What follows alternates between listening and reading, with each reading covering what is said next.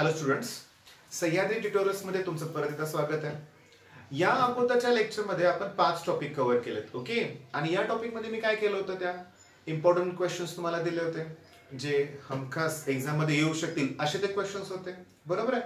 पण माझ्या एक गोष्ट लक्षात आली, मी इम्पॉर्टंट क्वेश्चन्स देतो मित्रांनो तुम्हाला, त्यातही एखादं जर एक्सप्रेशन तुम्हाला फार अवघड वाटत असेल, ओके, ते तुम्हाला प्रूव्ह दॅट त्याच्यातले कन्सेप्ट कळत नसतील, तर तुम्ही मला ते कमेंट बॉक्स मध्ये कळवा. ओके, मी ते सेपरेटली ते मी डेरिव्हेशन्स कव्हर करेन. ओके, मग आजच्या लेक्चरला सुरुवात करूया. सुरुवातीला आपण टॉपिक जो घेतलाय तो आहे इलेक्ट्रोमॅग्नेटिक इंडक्शन.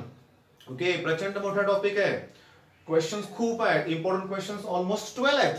ठीक आहे, पण जर नीट बघितलं ना, या सगळ्या क्वेश्चन्स मध्ये लक्षात घ्या किचकट असे 2-3च डेरिव्हेशन्स आहेत. लक्षात घ्या, हे जे डेरिव्हेशन आहे e - d∅dt हे थोडंसं अवघड आहे. जर तुम्हाला समजत नसेल तर नक्की कमेंट बॉक्स मध्ये कळवा, मी एक्सप्लेन करेन. ओके, आता क्वेश्चन बघूया. या टॉपिकच्या सुरुवातीला जर तुम्ही पहिल्या पेजवर बघितलं तर तिथं फॅरेडेज लॉ आहे. ओके, फॅरेडेज फर्स्ट लॉ आहे, फॅरेडेज सेकंड लॉ आहे. समजून घ्या, हे लॉ इलेक्ट्रोकेमिस्ट्री मध्ये पण आहेत बरं का. लक्षात घ्या, तिथं पण फॅरेडेज फर्स्ट लॉ आणि सेकंड लॉ आहे, पण ते वेगळे आहेत आणि हे वेगळे आहेत. लक्षात घ्या. आता Faraday's first law second law केला की नंतर आहे लेन्स लॉ. ओके, त्याच्यानंतर हे महत्वाचं एक्सप्रेशन की E - d∅dt. आता अजून एक प्रॉब्लेम मला लक्षात आला एक नॉर्मल रेंजच्या मुलांचा, की त्या बिचाऱ्यांना क्वेश्चन समजत नाही. आता समजून घ्या, एक्झाम मध्ये बऱ्याच वेळा असाच प्रश्न आला की प्रूव्ह दॅट E - d∅dt. पण जर थिओरिटिकल क्वेश्चन आला ते पण कळायला पाहिजे. आता मग E म्हणजे काय सांगा बघू. EMF induced in a coil placed in magnetic field म्हणूया आपण. ठीक आहे, आणि d∅dt म्हणजे काय, rate of change of flux. मग तुम्हाला असा प्रश्न येईल, prove theoretically the relation between EMF induced and काय सांगा, rate of change of flux. आता हे जे मायनस साइन आहे ते काय इंडिकेट करते, निगेटिव्ह डायरेक्शन. ओके, म्हणजे तुम्हाला कळायला पाहिजे, प्रश्न कसाही विचारला, प्रश्न कोणता आहे तुम्हाला कळायला पाहिजे. आता एक लक्षात घ्या, त्याच्यानंतर बोर्डला एकदम आलेला क्वेश्चन कुठला आहे बघा, की self induction, mutual induction, coefficient of self induction आणि M म्हणजे कोएफिशियंट ऑफ म्युच्युअल इंडक्शन. लक्षात घ्या, चौघांच्या फक्त डेफिनेशन्स लिहायच्या होत्या, इझी आहे. मग त्याच्यानंतर हा क्वेश्चन मात्र मी याला इम्पॉर्टंट मानणार आहे. क्वेश्चन काय बघा, थेअरी ऑफ AC जनरेटर. तुमच्या एक लक्षात आलं असेल जनरेटर. ओके, मग इथे EMF इंड्यूस होणार आहे किंवा जेव्हा कॉइल मॅग्नेटिक फील्ड मध्ये रोटेट होणार आहे. ओके, मग तो ऍक्च्युअली क्वेश्चन मध्ये आपण प्रूव्ह काय करतो माहितीये का, की E = E0 sin ωt. मग क्वेश्चन असा येईल, डिराइव्ह एक्सप्रेशन फॉर परत काय सांगा, E म्हणजे काय सांगा, EMF induced in a coil rotating in uniform magnetic field. असा क्वेश्चन येऊ शकतो. तर समजून घ्या, हा क्वेश्चन सुद्धा 3 मार्काला आलाय, मोठा क्वेश्चन आहे. मग यात तुम्हाला ना एक्सप्रेशन बरोबर ग्राफ सुद्धा काढावा लागतो आणि त्या ग्राफ मध्ये तुम्हाला ωt नुसार याची व्हेरिएशन तुम्हाला दाखवावी लागते, हे लक्षात घ्या. मग इथपर्यंत क्वेश्चन लक्षात आले. त्याच्यानंतर ट्रान्सफॉर्मर. आता हा ट्रान्सफॉर्म मोठी कन्सेप्ट आहे, पण आपल्याला 12th स्टँडर्ड मध्ये लिमिटेड सिलेबस आहे. लक्षात घ्या. मग ट्रान्सफॉर्मरच्या बाबतीत तुम्हाला त्याचं प्रिन्सिपल कोणतं आहे, त्याचं कन्स्ट्रक्शन, त्याचं वर्किंग, टर्न्स रेशो, ह्याच्यावरती प्रश्न येऊ शकतो. इझी आहे. ईडी करंट एकदाच आलाय प्रश्न, मग तुम्हाला ईडी करंट म्हणजे काय सांगता आलं पाहिजे, त्याचे ऍप्लिकेशन्स. सिंपल, 2 मार्काच्या वरती येणारच नाही, ते लक्षात घ्या. आलं तर ऍप्लिकेशन विचारतील 1च मार्काला विचारतील, किंवा व्हॉट इज ईडी करंट विचारतील 1 मार्क. ठीक आहे, मग या सगळ्या क्वेश्चन मध्ये इम्पॉर्टंट हा क्वेश्चन आहे. आणि हा बऱ्याच वेळा हेच 2 क्वेश्चन रिपीट झाले, लक्षात घ्या. मग हा टॉपिक करत असताना हे लॉज डेफिनेशन्स तर इझिली आहेत, लगेच होतील. एक्सप्रेशन 2 आहेत आणि हेही तुम्हाला नाही समजलं तर कमेंट मध्ये कळवा, मी एक्सप्लेन करेनच. ठीक आहे, आता नेक्स्ट क्वेश्चन कुठले आहेत बघा, स्टेप अप ट्रान्सफॉर्मर आणि स्टेप डाऊन ट्रान्सफॉर्मर याच्यामधला डिफरन्स. नावातच आहे, स्टेप अप व्होल्टेज इन्क्रीज करणार आहे, स्टेप डाऊन व्होल्टेज डिक्रीज करणार आहे. लक्षात घ्या, डिफरन्स आहे. आता हे जे 2 क्वेश्चन्स आहेत हे आपल्याला इंजिनिअरिंग साठी सुद्धा इम्पॉर्टंट आहे, लक्षात घ्या. Okay, इंजिनिअरिंगला DC circuit, AC circuit असे टॉपिक आहेत, लक्षात घ्या.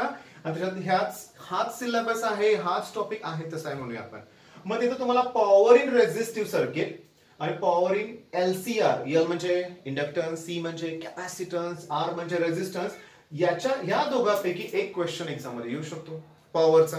त्याच्यानंतर आहे इम्पेडन्स. आता समजून घ्या, इम्पेडन्स साठी नोटेशन आहे Z. एक साध्या भाषेत सांगायचं म्हणलं तर ना, इम्पेडन्स म्हणजे काय बघा, हा कॉइल आहे, इंडक्टर, त्याचा एक स्पेसिफिक रेझिस्टन्स असतो, त्याला आपण इंडक्टिव्ह रिएक्टन्स म्हणतो. तसं कॅपॅसिटरला कॅपॅसिटिव्ह रिएक्टन्स. R म्हणजे रेझिस्टन्सच आहे ओके, हे तिघांना कंबाईन केल्यानंतर जे सर्किट तयार होईल LCR, त्या तिघांचा कंबाईन्ड जो रेझिस्टन्स असेल ना त्याला आपण इम्पेडन्स म्हणणार आहे. ओके, मग त्याचं एक एक्सप्रेशन इम्पॉर्टंट आहे, पण तेही फेजर डायग्राम नुसार काढता येतं, लक्षात घ्या. इझिली फक्त पायथागोरस वापरलं तरी जमवू शकते. त्याच्यानंतर कंडिशन फॉर सिरीज आणि पॅरलल रेझोनन्स सर्किट, हे पण इम्पॉर्टंट आहे. कुठलं सर्किट ऍक्सेप्टर सर्किट आहे, कुठलं रिजेक्टर आहे, MCQ साठी डिटेल मध्ये वाचा. ओके, आता जर इझिली काही डेफिनेशन्स आहेत लक्षात घ्या. अजून एक डेफिनेशन आहे ती बघा, पॉवर फॅक्टर.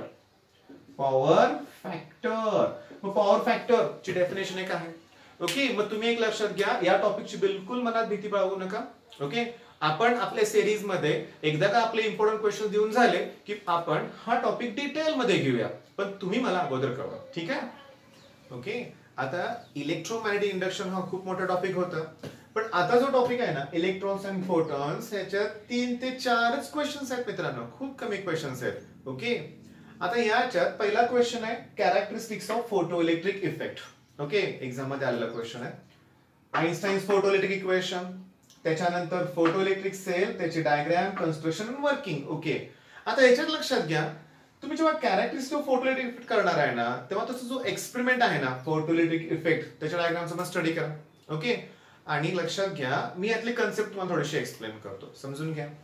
समजा हे आहे photo sensitive material. Okay, sodium, calcium हे सगळे फोटो सेन्सिटिव्ह मटेरियल आहेत, ते पण समजावं सांगतो, लक्षात घ्या. आता हे जे फोटो सेन्सिटिव्ह इथं मेटल आहे म्हणूया आपण, तेव्हा त्याच्यावर लाईट इन्सिडेंट होते. ओके, लक्षात घ्या, लाईटचं ड्युअल नेचर असतं, पार्टिकल नेचर आणि वेव्ह नेचर. मग पार्टिकल नेचर नुसार त्याच्यात फोटॉन असतात आणि त्या फोटॉनची एनर्जी असते h म्यू. ओके, h म्हणजे काय, प्लँक्स कॉन्स्टंट, आणि म्यू म्हणजे फ्रिक्वेन्सी. म्हणजे ऍक्च्युअली म्यू म्हणजे फ्रिक्वेन्सी असेल, त्याचा फॉर्म्युला वेलोसिटी अपॉन वेव्हलेंथ असा पण असतो. आता होतं काय बघा, ह्यातले जेव्हा फोटॉन, ही जेव्हा लाईट इकडे येते तेव्हा ते फोटॉन सुद्धा इकडे येतात, आणि हे तुमचं जे मेटल आहे त्या मेटल मध्ये असणार आहेत इलेक्ट्रॉन्स. ओके, मग आता होणार काय, फोटॉन आणि इलेक्ट्रॉन यांचे कोलिजन होणार. कोलिजन झाल्यानंतर काय होणार की हे जे इलेक्ट्रॉन आहेत ना, ही फोटॉनची सगळीच एनर्जी ऍब्सॉर्ब करतात, लक्षात घ्या. ओके, साहजिक आहे, इलेक्ट्रॉनने एनर्जी ऍब्सॉर्ब करून घेतली, त्याची एनर्जी वाढली, मग तो युटिलाइज कसं करतो ते नीट बघा. यातले इलेक्ट्रॉन इथून बाहेर पडतात, मेटल मधून बाहेर पडतात, आणि बाहेर पडण्यासाठी यातलीच एनर्जी यूज करतात, सगळीच नाही. मग बाहेर पडल्यानंतर उरलेल्या एनर्जीचा वापर करून ते वेलोसिटी गेन करतात, आणि साहजिक आहे त्याच्यामुळे त्यांना कायनेटिक एनर्जी अक्वायर करतात. बघा, मग फोटॉनची ही एनर्जी दोन प्रकारे युटिलाइज झाली, इथून बाहेर पडण्यासाठी आणि कायनेटिक एनर्जी गेन करण्यासाठी.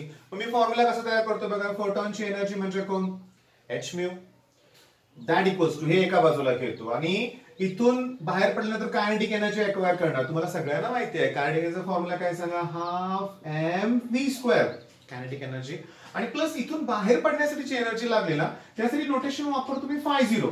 ओके, φ0 म्हणजे काय, वर्क फंक्शन. φ0 म्हणजे वर्क फंक्शन, आणि φ0 चा फॉर्म्युला असतो hc upon lambda 0, hc upon lambda 0 किंवा h म्यू 0. आता या केस मध्ये हे जे लॅम्बडा 0, हे म्यू 0, हे नोटेशन जे आहेत ना, हे म्यू 0 म्हणजे थ्रेशोल्ड फ्रिक्वेन्सी. कसली फ्रिक्वेन्सी, थ्रेशोल्ड. मग एक लक्षात घ्या, हे जे फोटॉन इन्सिडेंट झाल्या झाल्या लगेच इलेक्ट्रॉन बाहेर पडतील असं नाही. त्यासाठी कंडिशन काय की हे जे इन्सिडेंट आहे ना लाईट म्हणूया आपण, त्याची फ्रिक्वेन्सी या थ्रेशोल्ड पेक्षा जास्त पाहिजे. मग आय होप तुमच्या लक्षात आलं असेल, अतिशय छोटा टॉपिक आहे मित्रांनो. मॅग्नेटिझम जसा छोटा टॉपिक आहे ना, तसा हाही छोटा आहे, पण याचं वेटेज पण 3 मार्काचं आहे. आणि माझी इच्छा काय बघा, या टॉपिक मध्ये सगळे न्यूमेरिकल्स तुम्हाला जमले पाहिजेत, कारण फॉर्म्युले कुठे जास्त आहे, हा एकच फॉर्म्युला आहे. तो फॉर्म्युला कोण आहे, आइन्स्टाईन्स फोटो इलेक्ट्रिक इक्वेशन, आणि त्या इक्वेशनचा यूज करूनच हे आपल्याला एक्सप्लेन करायचं आहे. ठीक आहे विद्यार्थ्यांनो, आता आपण वेव्ह मोशन हा टॉपिक बघूया. 7वा टॉपिक आहे वेव्ह मोशन, सेक्शन 1 मध्ये. अरे पण क्वेश्चन्स बघा ना, फक्त 3 ते 4च क्वेश्चन्स आहेत त्याच्यामध्ये, आणि एक्सप्रेशन तसे 2 एक्सप्रेशन आहेत. एक्सप्रेशन आता समजून घ्या, हे आहे simple harmonic progressive वेव्हचं expression. Okay, आणि बीट फ्रिक्वेन्सीचं एक्सप्रेशन आहे. डॉपलर इफेक्ट आणि त्याचे ऍप्लिकेशन विचारतील, 2 मार्काला ते काय एक्सप्रेशन नाहीये, लक्षात घ्या. आणि हे जे ना reflection from denser and rare medium, हे फक्त एमसीक्यू म्हणून किंवा 1 मार्काचा क्वेश्चन आहे तो. हा किती लवकर टॉपिक होऊ शकतो, आणि जास्त फॉर्म्युले पण नाही आहेत, तेव्हा न्यूमेरिकल्स जमतील तुम्हाला. आता हे जे एक्सप्रेशन आहे ना, ह्या क्वेश्चन कसा असतो माहितीये का, की derive expression for simple harmonic progressive wave and express it in various forms. मग या दोघांपैकी हाच क्वेश्चन बऱ्याच वेळा रिपीट झाला ना, मग थोडंसं मी एक्सप्लेन करतो, लक्षात द्या. आता याचं डेरिव्हेशन करण्यासाठी मी हे वेव्ह घेतोय. ओके, इथून एक पार्टिकल स्टार्ट होतोय असं आपण इमॅजिन करूया. मग हे डिस्टन्स आहे x. तुमच्या लक्षात येईल की एक सायकल म्हणजे वेव्हलेंथ किती असणार आहे सांगा, लॅम्डा, आणि त्यावेळेस फेज डिफरन्स असणार आहे 2π. आता हा जो पार्टिकल आहे त्यासाठी पाथ डिफरन्स आहे x आणि फेज म्हणून काय होतो डेल्टा. जर मी याचा रेशो घेतला लॅम्डा अपॉन x आणि 2π अपॉन डेल्टा आणि क्रॉस मल्टिप्लिकेशन केलं तर मला डेल्टाची व्हॅल्यू मिळेल ना, काय सांगा, 2πx अपॉन लॅम्डा. आता लक्ष द्या, तुम्हाला डिस्प्लेसमेंट फ्रॉम मीन पोझिशनचा फॉर्म्युला माहित आहे की y equals to a sin omega T आणि मायनस कोण डेल्टा. आता लक्ष द्या, मग मी काय करतोय बघा, मग y equals to a sin, समजून घ्या ओमेगाचा फॉर्म्युला असतो 2π अपॉन टी. हे आपल्याला सर्क्युलर मोशन पासून झालंय. ओमेगा म्हणजे अँग्युलर वेलोसिटी, हे स्मॉल टी. डेल्टाची व्हॅल्यू काय काढली आपण, 2πx upon lambda. डेल्टाची value 2πx upon lambda. आता लक्ष द्या, इथं पण 2π, इथं पण 2π, आपण कॉमन काढूया. मग a sin, मी जर 2π कॉमन काढलं तर small T upon capital T आणि x अपॉन काय आलं, लॅम्डा. हा झाला पहिला फॉर्म. पण मी तुम्हाला आता काय सांगितलं, एक्झाम मध्ये क्वेश्चन कसा आलाय की express it in various forms. Okay, मग आता बघा, मग y equals to a sin 2π, समजून घ्या 1 अपॉन टी म्हणजे पिरियॉडिक टाइमचा जो रेसिप्रोकल आहे त्याला आपण फ्रिक्वेन्सी म्हणतो. लक्षात घ्या, पिरियॉडिक टाइमच्या रेसिप्रोकलला काय म्हणणार आहे आपण, फ्रिक्वेन्सी. त्याच्यामुळे इथं काय येईल, 1 अपॉन टी म्हणजे मी n लिहितो ना, मग nt minus x upon lambda. हा झाला सेकंड फॉर्म, लक्षात घ्या. ओके, आता मी हे n कॉमन काढतो म्हणजे मला काय मिळेल की y equals to a sin 2π. n ने कॉमन काढलं मी, तो उरले कोण, फक्त t. आता समजून घ्या, इथं n नसताना कॉमन काढलंय ना, डिवाइड करावं लागेल म्हणजे इथे येईल n लॅम्डा. हा झाला तिसरा फॉर्म.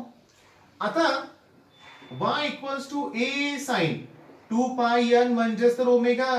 2πn म्हणजे काय सांगा, ओमेगा. इथं आहे t, हे आहे x, आणि समजून घ्या n लॅम्डा म्हणजे कोण, वेलोसिटी. हा झाला पुढचा फॉर्म.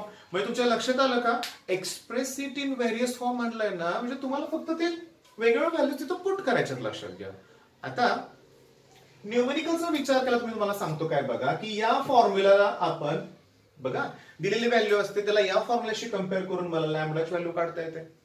फॉर्म्युलाशी कंपेअर करून मी n ची व्हॅल्यू काढू शकतो. n लॅम्डा म्हणजेच वेलोसिटी मला मिळू शकते, लक्षात घ्या. पण असं कंपेअर करून जी आपण वेलोसिटी फाइंड आउट करतोय ना, तिला म्हणायचं वेव्ह वेलोसिटी. Wave velocity. आणि या y चं आम्ही डिफरन्शिएट केलं, डेरिव्हेटिव्ह काढलं, तर y चं डेरिव्हेटिव्ह dy बाय dt. आता y म्हणजे डिस्प्लेसमेंट ना, आणि rate of change of displacement म्हणजेच वेलोसिटी. मग डेरिव्हेटिव्ह काढून जी वेलोसिटी मिळते ना, तिला पार्टिकल वेलोसिटी म्हणायचं. लक्षात ठेवायला ना, कंपेअर करून v equals to n lambda wave velocity आणि डेरिव्हेटिव्ह काढून पार्टिकल वेलोसिटी. अतिशय इझी टॉपिक आहे, अतिशय. ठीक आहे मित्रांनो, आता आपण शेवटी जो टॉपिक घेणार आहे तो आहे wave theory of light. Okay, माझं तुम्हाला सजेशन काय आहे बघा, की वेव्ह थिअरी ऑफ लाईट हा टॉपिक करत असताना ना तुम्हाला डायग्राम परफेक्ट जमल्या पाहिजेत. कोणत्या डायग्राम सांगू का, रिफ्लेक्शनचे एक डायग्राम आहे बघा, रिफ्रॅक्शन ऑफ लाईट ती एक डायग्राम आहे, spherical wave front, plain wave front, आणि अजून एक डायग्राम आहे plain of vibration, plain of polarisation. जर तुम्ही मार्च 2013 पासून 2019 पर्यंतचे पेपर बघितले तर बऱ्यापैकी ड्रॉ किंवा explain spherical wave front, explain reflection असं येतं. समजून घ्या, 3 मार्काला तो क्वेश्चन जेव्हा असतो ना, तेव्हा 1 मार्क हा फिगरलाच असतो, लक्षात घ्या. आता समजून घ्या, explain reflection on the basis of हायजेन्स wave theory असा प्रश्न आला एक्झाम मध्ये. ओके, पण असं पण आलाय, using हायजेन्स wave theory prove that angle of incidence is equal to angle of reflection. त्यावेळेस तुम्हाला कळालं पाहिजे रिफ्लेक्शन शब्द वापरलाय ना, मग रिफ्लेक्शन एक्सप्लेन करायचं, फिगर ड्रॉ करा आणि एक्सप्लेन करा. असा प्रश्न येईल, explain refraction using हायजेन्स wave theory. आणि त्या उलट असा प्रश्न येईल, using हायजेन्स wave theory prove that velocity of light in denser medium is less than that of rarer medium. ठीक आहे, मग आता बघा, मला ना या टॉपिक मध्ये न्यूमेरिकल्स मी बघितलं, जास्तीत जास्त ब्रूस्टर्स लॉ वरती न्यूमेरिकल्स आहेत, लक्षात घ्या. इझी न्यूमेरिकल्स आहेत. आणि ब्रूस्टर्स लॉचं स्टेटमेंट तुम्हाला माहिती आहे बघा. स्टेटमेंट काय लिहून दाखवतोय इथं मी, टँजंट टॅन रेशो म्हणजे टँजंट म्हणतो, tangent of the पोलरायझिंग angle equals to refractive index. त्याचं प्रूफ पण फारसा अवघड नाही आहे. 2 मार्काला, काही वेळेस 3 मार्काला सुद्धा हा प्रश्न आलेला आहे. ब्रूस्टर्स लॉ इझी आहे. ओके, त्याच्यानं तुमच्या लक्षात घ्या, न्यूमेरिकल्स या टॉपिक मध्ये ना माझी इच्छा आहे सगळ्यांनी केले पाहिजेत. तुम्ही जर धड्याखाली बघितलं तर 6-7 न्यूमेरिकल त्यांनी सॉल्व्ह करून दिलेत आणि 6-7 एक्सरसाइज मध्ये आहेत आणि एक्झाम मध्ये मॅक्सिमम त्यातलाच क्वेश्चन येणार. लक्षात घ्या, थोडाफार चेंज होईल. मग बघा, हा जो फॉर्म्युला आहे ना, refractive index of glass with respect to air, with respect to air आहे ना, मग एअर मधली वेलॉसिटी वरती येणार आणि ग्लास मधली वेलॉसिटी खालती. हा रेशो घेतला की तुम्हाला रिफ्रॅक्टिव्ह इंडेक्स मिळेल. एअर मधली वेव्हलेंथ वरती आणि त्या मीडियम ज्याचा रिफ्रॅक्ट आहे त्यातली वेव्हलेंथ खाली घ्यायची आपल्याला, हे लक्षात घ्या. वेव्ह नंबर म्हणजे 1/λ, जी वेव्हलेंथ आहे त्याचा रेसिप्रोकल केला की वेव्ह नंबर मिळणार आहे. बघा, वेव्ह नंबर आणि खाली काय लिहिलंय, नंबर ऑफ वेव्हज, म्हणजे पर्टिक्युलर एखाद्या डिस्टन्स मध्ये किती वेव्हज आहेत हे काढण्यासाठी मला जे काही डिस्टन्स आहे त्याला लॅम्डाने डिवाइड करावं लागेल. इझी आहे. इथं जे मी डायग्राम काढले लक्षात घ्या, हा जो वेव्ह फ्रंट आहे तो रेअरर मीडियम मध्ये, हा जो आहे तो डेन्सर मध्ये आहे. मग जर मला ना ह्याच्या ज्या विड्थचा रेशो घ्यायचा असेल तर साहजिक आहे, फॉर्म्युला आहे कॉस आहे अपॉन कॉस आहे. मित्रांनो, तुमच्या लक्षात आलं असेल की फिजिक्स मध्ये सोपे टॉपिक खूप आहे. 3-3, 4-4 प्रश्न आहेत फक्त एका टॉपिक मध्ये. काही टॉपिक मध्ये परफेक्ट करा, ओके, आणि चांगले मार्क मिळवा. आता एक लक्षात घ्या की माझा साताऱ्यामध्ये सह्याद्री क्लास या नावाने क्लासेस आहे. कारण आता हे मी तुम्हाला का सांगतोय की कमेंट मध्ये बऱ्याच मुलांनी मला विचारलं की तुमचा क्लास कुठे आहे. तर मी साताऱ्यात सह्याद्री क्लासमध्ये मार्गदर्शन करतो आणि तुम्हाला माझ्याकडून काही मार्गदर्शन हवं असेल तर स्क्रीनवरती माझा नंबर आहे, त्याच्यावर तुम्ही मला व्हॉट्सअप वरती मेसेज करू शकता. मी तुम्हाला मदत करण्याचा नक्की प्रयत्न करेन. धन्यवाद.